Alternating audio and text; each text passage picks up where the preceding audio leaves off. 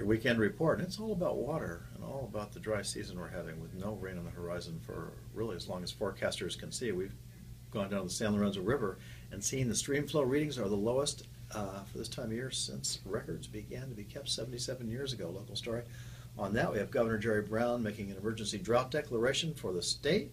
We've got Shakespeare play on the would-be successor to Shakespeare Santa Cruz, trying to raise money with Patrick Stewart, the old Star Trek star, not so old, but the star, on board now on their committee. And we've got lots of 49er coverage coming up all weekend, including the big game on Sunday and the aftermath for our Monday paper.